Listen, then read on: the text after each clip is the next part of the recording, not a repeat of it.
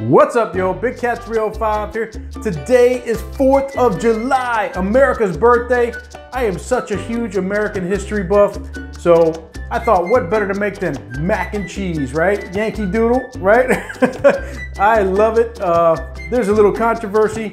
Was it the Italians that invented it? Was it Thomas Jefferson? I'm not sure. Comment down below and let me know what you think. Either way, Americans love macaroni and cheese. So today we are making fried mac and cheese bites on the Blackstone. I am looking so forward to this. So if you're new to the channel, what we do here is try to simplify the cooking process and just make it easy and fun. So make sure you hit that subscribe button down below, ring that notification bell, and if you're a current subscriber, thank you for all your support. Keep hitting those thumbs up and commenting down below. Everybody, let's get cooking. All right, so we start off boiling some water to cook our macaroni. Just follow the instructions on the box. Just get the regular 16 ounce, the elbows, the small ones. Don't get the big ones. Small ones work much better. And then once you get that water in there boiled up nicely, add the macaroni. I like to add some oil as well as about a tablespoon of salt. Gives it that flavor and just makes everything better. So that's it. Just follow the instructions. I believe it's 6 minutes for this particular box, and that will get it al dente, which is what you want because you're going to cook it more on the griddle as well. So there we go. It's al dente. We take it off. That's what it looks like. Great. Now, next up, we're going to make our roux. And this is going to be our roux for our cheese gravy, cheese sauce. It's not gravy, cheese sauce. So you add a couple tablespoons of butter, and we're going to add a tablespoon of all-purpose flour here. We're going to mix this up. Not for too long. We're going to make a blonde roux because we want this cheese sauce to be nice and light in color.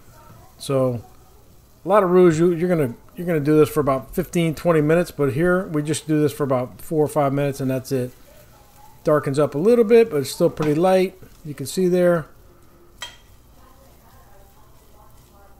Looking good. And this is gonna thicken up our cheese sauce. So we're gonna add about 4 cups of milk, but not all at once, just a little bit at a time. About a cup at a time, probably 3/4 to a cup at a time. You don't have to measure it out exactly, but you want to add a little bit, mix it up, get that that flour butter mixture incorporated into the milk. You're going to boil it down a little bit, then you're going to add some more. Same thing, add some more. You're just going to keep doing that until you get a nice creamy sauce. So I add a little bit more flour here because I realized I'm cooking a lot of pasta. That 16 ounces of pasta actually is going to be a lot, so I figured, you know what, we need a little bit more. So I added another tablespoon of flour as well as another tablespoon of butter. This early in the process, it did not hurt. No big deal. We just mix it in there. You can see it thickening up real quick, and that's it. Time to add some more milk. So when it gets to that texture, you're going to add some more milk, another cup or so. And then stir it in. You want to stay on top of this. You do not want to walk away for more than 30 seconds because this will burn really quickly. It'll trust me, stay on top of this roux here. You're going to work this for about a good 8 minutes or so. And once you get it to where it looks pretty close to where you want to be, remember, it's going to keep cooking, so you don't want to get it too thick, so it's still pretty thin there. And at that point, you want to add your spices, some salt and pepper. That's it. Nothing fancy here. Just some salt, about a tablespoon, and some pepper, about a teaspoon, I'd say.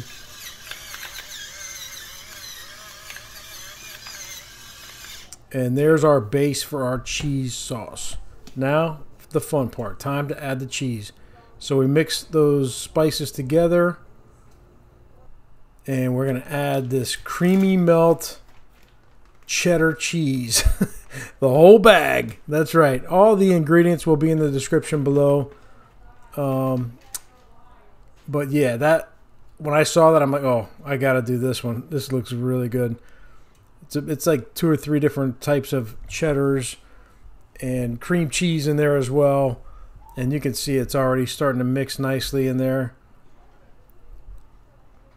And again, stay on top of this sauce. Do not be an absentee cook. You want to be there for the whole thing till we are ready for the next step. So it's looking good. It's looking great. But I want a little more traditional. So I got some Velveeta cheese packs.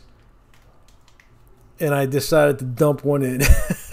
You know what? It is so good.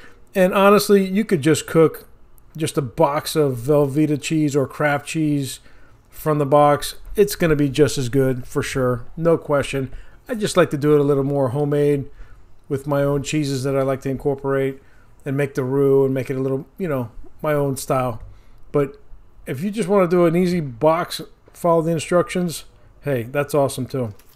And I decided to go for a second pack of the cheese, the Velveeta. So you can see it's getting the color now from the Velveeta for sure. And it is looking great. Mix it up. Show you a little bit of the texture we're looking for. Look at that. Oh, that is perfect right there.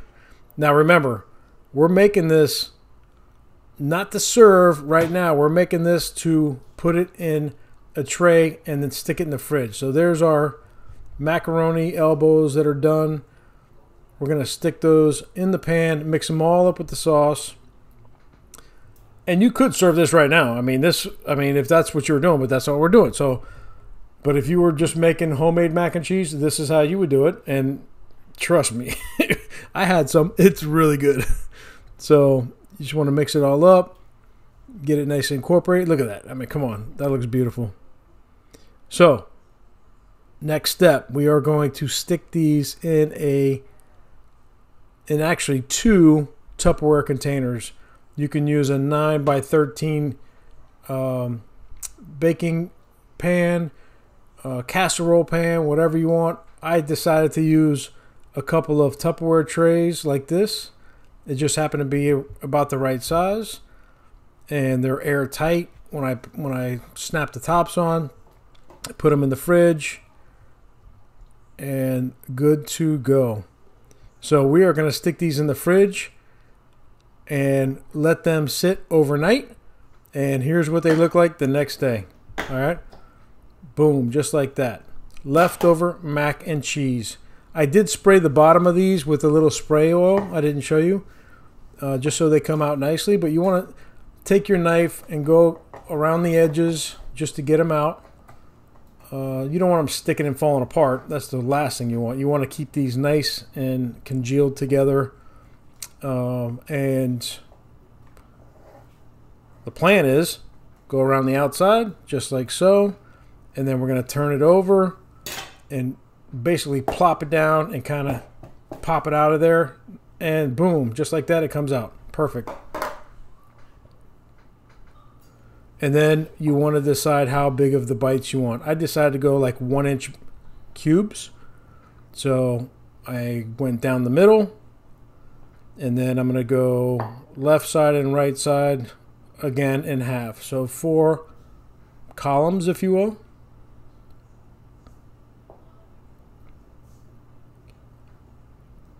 And you can see they're nice and compact. They're not going anywhere. Looking great. I'm very excited at this point. And we're going to just, again, cut now the rows across just like so. 1, 2, 3, 4, 5.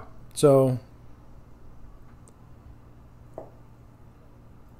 it's actually 6 rows across by 4, so 24 mac and cheese bites just in this one Tupperware.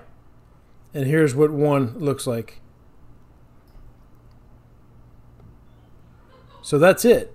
And the cool thing is you can stick them right back in the same container because it all sticks together.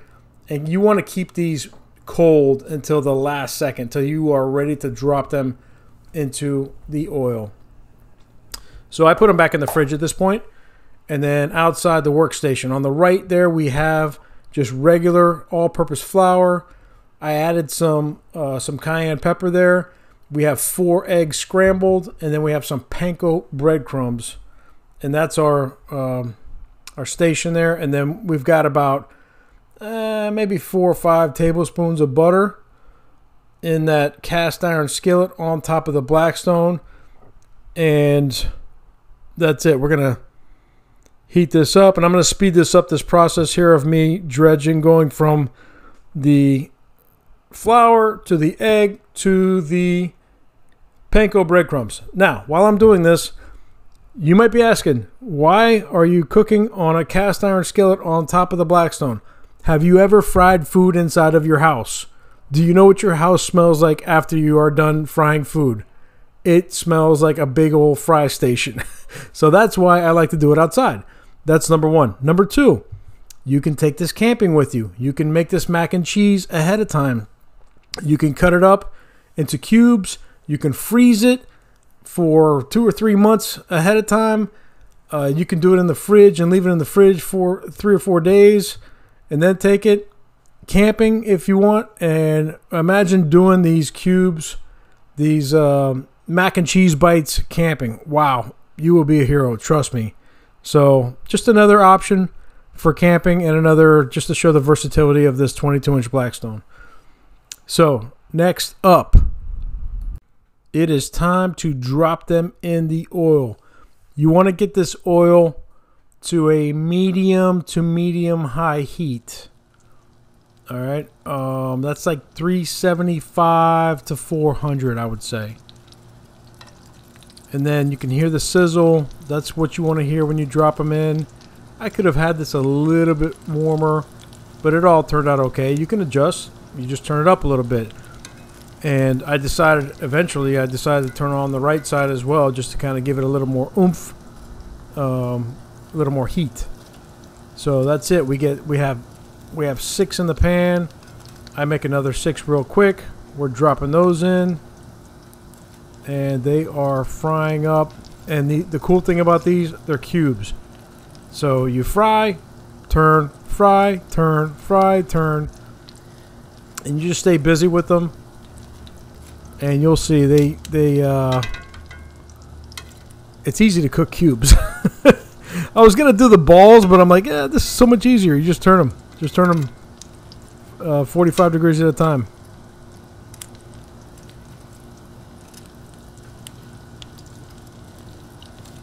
So you can see they're getting nice and brown and crispy. That one's really brown and crispy. It looks really nice. And just turn them over, and they're still all together. They do not fall apart at this point. That means we did a good job cooking them in the front part and the first part. And we're going to speed up the process here a little bit and just go through, and you can see turn, turn, turn. Let them crisp up. As they crisp up, keep turning them. You want to give them a minute or two on each side, and that's usually pretty much what it takes at this point. So it's looking great, and at this point we are crisping the outside and just heating up the inside. The mac and cheese is already cooked. We're just frying it up and making it look good and getting that cheese all nice and melty again on the inside.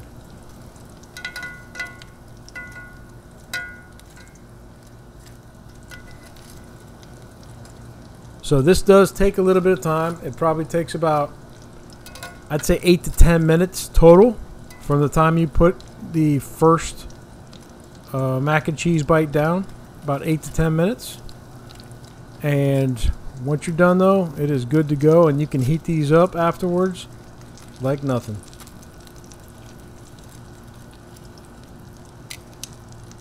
Alright, so they are just about done. You can see almost every side is fried up nicely. And you don't want to get every single side super brown.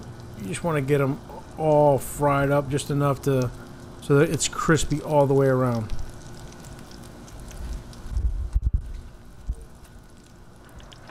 You can even turn them up on the tops like this, which I did, all the way around, and just get them to where they're nice and crispy, and you'll know when they're nice and hot inside too.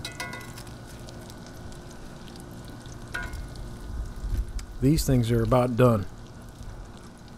A couple more turns, and that's it. They're ready to go. Let's go check them out.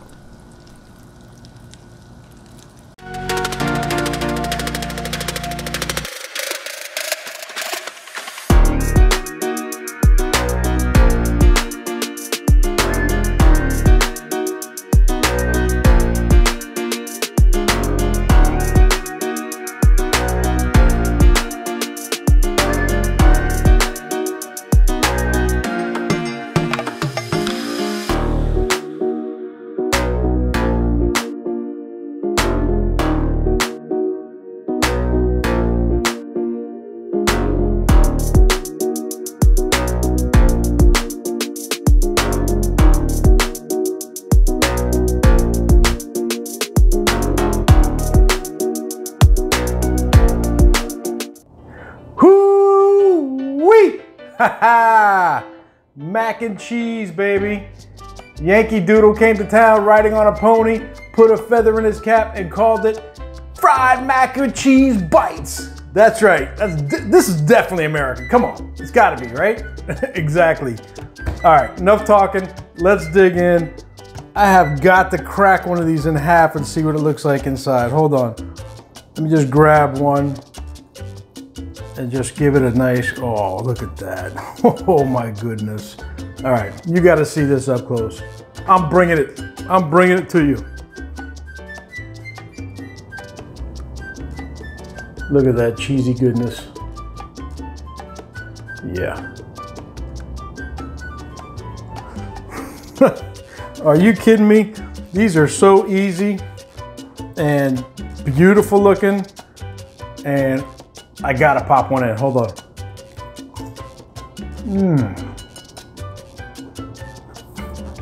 Hear that crunch? Mac and cheese, fried,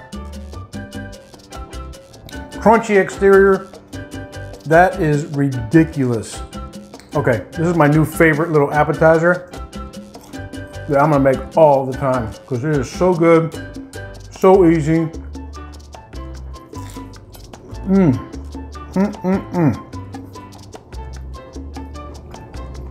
That's like a little meal in itself. I can't eat all these. I probably could, but I'm not going to. But wow, that is ridiculous.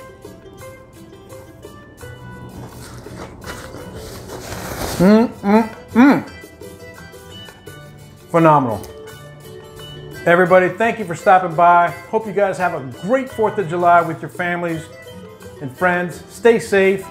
Enjoy the fireworks. Have a couple of beverages.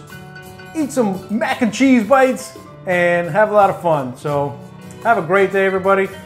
And we'll keep on cooking. Big Cat out.